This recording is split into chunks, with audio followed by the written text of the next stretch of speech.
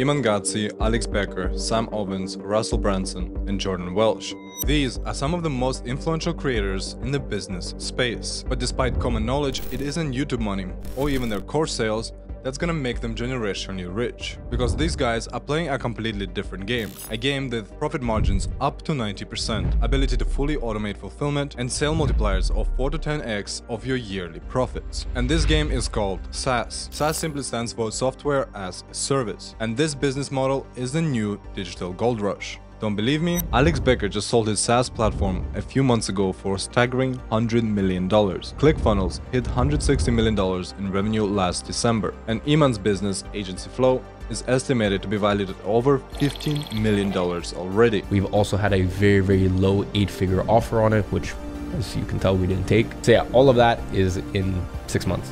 Now, I know exactly what you're thinking. Lucky them, I could never build a SaaS business because I don't have $200,000 lying around to hire some developers, and I don't have 3 spare years just to learn coding. And look, if this was just a few years ago, you'd be exactly right, because it wasn't that long ago that it would have been impossible for you to build a SaaS business without learning how to code, spending over 6 figures on developers, or finding a technical co-founder that would believe in your idea. But what I'm about to share with you today can change the way you look at software development forever and show you that it isn't just the guys with the deep pockets that can play this game today.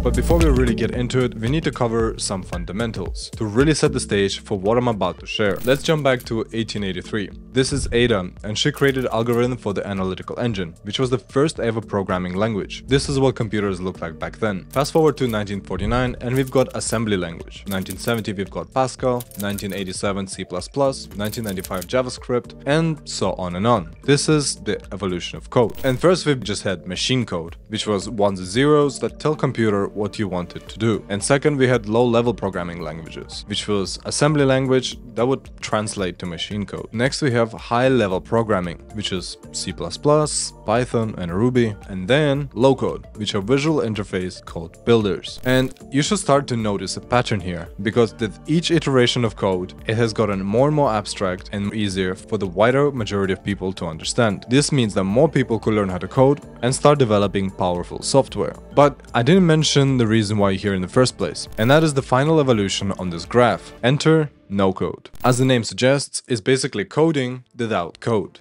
It's building the software without worrying about the how and focusing on the what you want to build. No code is a movement and a revolution in the digital space that is happening right now, with more and more tools coming out every single day. Most tools give you a drag and drop builder where you can build without any coding, just by using logic and connecting things together. And you've most likely used some no-code tools already. You've most likely used Wix, Squarespace, or Shopify. These are no-code tools. Even Google Sheets is considered a no-code tool. However, the difference is that over the last few years, we've had some major players enter the game, such as Bubble.io and Webflow. And these companies have received massive funding, so they've been able to grow at a rapid scale, allowing people to build more and more powerful software. Webflow allows you to build pixel-perfect websites, and it's basically like Photoshop, but for website building. They also have now e-commerce and membership functionalities. Well, Bubble is probably one of the most powerful tools that you'll ever see. You know how Shopify is used to build e-commerce stores? Well, Bubble is exactly that, but for software. And the things that you can build with Webflow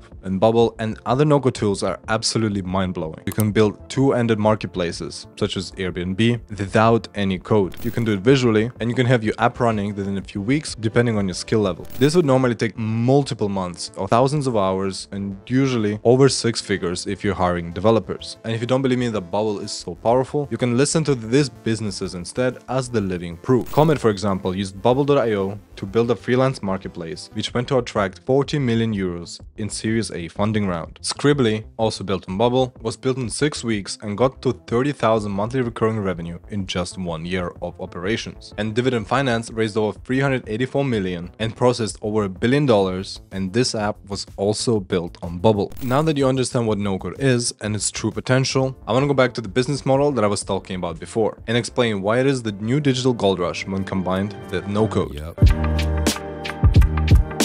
First of all, why SaaS? The reason why SaaS businesses are a digital goldmine are threefold. First of all, high profit margins and low cost to entry, because of no-code. If you take e-commerce business, for example, their typical profit margins are 10 to 15%. So if you make $1 million worth of revenue, you only get to keep $100,000. While in SaaS business, your profit margins can be between 70 to 90%, and that is even possible at scale. So if you make $1 million, you can keep between $700,000 to $900,000 from that. And if you're going to be building this tool yourself using no code, the cost to start this business is going to be very low, just a few $100s to pay for the Bubble subscription. The second reason is high leverage and recurring revenue. Once the product is built, it's very easy to scale it because it's a digital product, so you can sell it to as many people as you want, and your product fulfillment can be completely automated. And because you're going to go by a subscription model, every single month your revenue is going to be recurring. And because your revenue is recurring, it's very easy to predict how much you're going to make next month. Because you can predict exactly how much you're going to make next month, it's very easy to dedicate budget for marketing, hiring new staff, and other business decisions. And the last reason, which is the biggest one, is the massive sales multipliers. Most of us don't want to build a business and then run it for the next 30 years. Most people have interests that are always changing. A lot of us don't want to be doing the same thing until we die. And that's why SaaS is so awesome, because it's very, very easy to sell and it has very good multipliers. A typical multiplier that you'll often see is about 3 to 5x of your yearly profits. So for example, if your business is generating $200,000 every year in profit, then you can sell for about $600,000 to $1 million. And in some cases, your multiplier can go over 10x.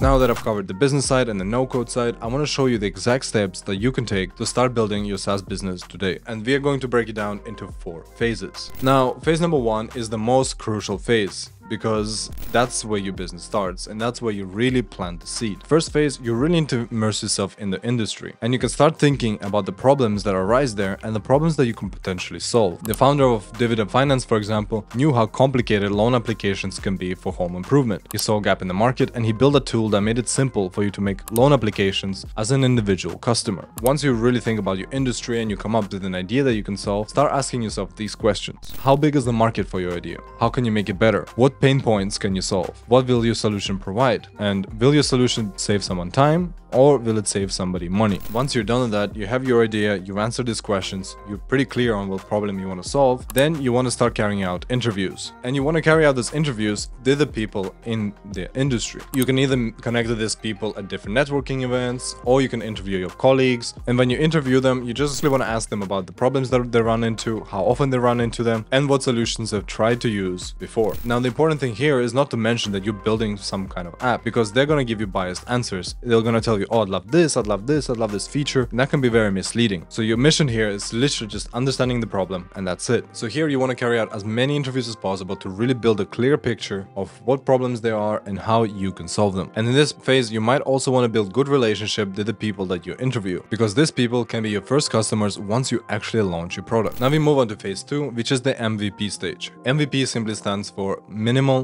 viable product. And here we just need to create the minimum viable product. So that can be a simple landing page that makes it look like your service is already running, like your business is fully operational, right? And we're just doing this to basically prove our concept. One of the best ways to do it is to build out a landing page and have an email capture form, so you can run traffic to it and see whether people are interested. And if you capture those emails, you can later notify those people that the product is actually out and that they can purchase it. So build a simple landing page. You can use card, software, Webflow, whatever option you decide. It's not too important. Make sure that it's clear what your offer is and then run some traffic to it. If you have an audience already, you can also send that to them to gauge whether there is interest in the problem that you're trying to solve and your solution. Now, once you've finished that, you've run the traffic, you prove the concept, now you can actually start building out the tool. And for that, I really recommend using bubble.io, because with that, you can build out your entire SaaS product and scale it for a very long time. If you really want to build something massive, then in some cases, you might want to use Bubble just for the MVP stage, and then once you prove the concept, hire actual developers. But 90% of cases, you can use Bubble to run your entire business and to scale it to the moon. Think about the businesses that I mentioned before. And now we're on to phase 3, which is scale. Here we have quite a few options. They are organic marketing, SEO, partnerships, and doing paid ads. Paid ads would be the quickest option, because you launch your ads and then you get traffic straight to your page and potentially some sales. However, it is usually the most expensive option. And another issue is that once you turn off your ads, your traffic is gone. So the best option is to do organic marketing. So it's making videos like this, long form content, so helping people solve some kind of issue, providing them value, and selling them your product. If you're really good in your industry and you're solving a very important problem, then it shouldn't be long until people discover your product and purchase it. SEO is a great option once you have some capital to hire an expert, because it also takes time to grow and usually you need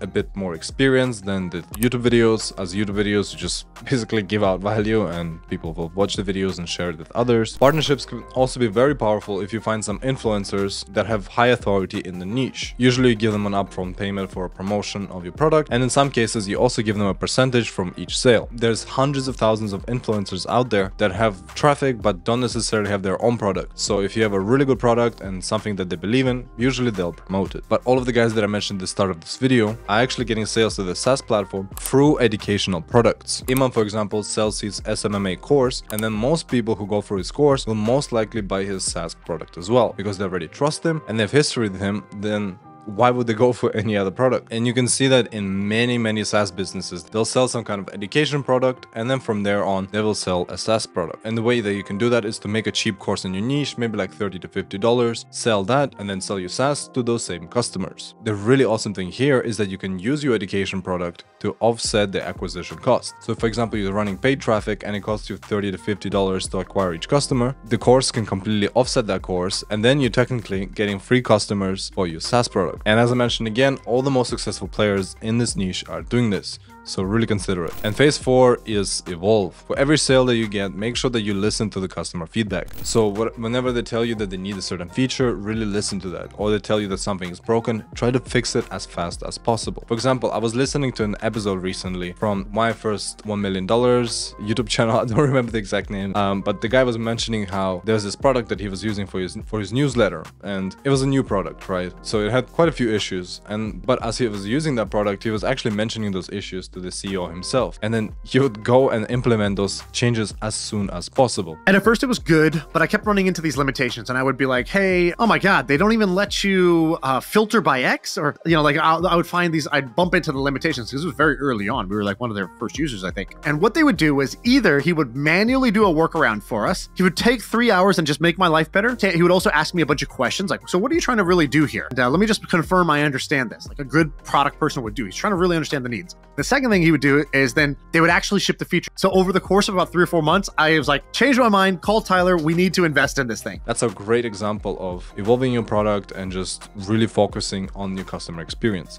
Because if you keep doing this, eventually your product is going to become simply amazing. Like if you listen to all the feedback, you fix issues as soon as they arise, and then you introduce like the features that are really crucial and that the customers really want, then your product is just going to kill the competition. One example of that could also be Adobe, right? Actually, the software has been so buggy that it basically became a meme in the industry that your Adobe is always going to crash, and the infamous media pending screen. But recently they've been listening to the feedback and they've really been focusing on optimization. So I could see a lot of people who were thinking to switch to other software deciding to stay here. And one mistake people make here is that they just focus on the features. They go to their competitors and they try to just pump their software full of different features. People much rather have a perfectly working product that does what they need than a product that doesn't work but has a billion features that they don't use. Simple as that. And that's another awesome thing about no code. You don't need to wait for the developers to make changes. You can instead just jump on the bubble yourself, make the changes that are necessary, and publish the new version of the app all by yourself at rapid speed. So that was it on the Digital Gold Rush. I'll see you in the next one.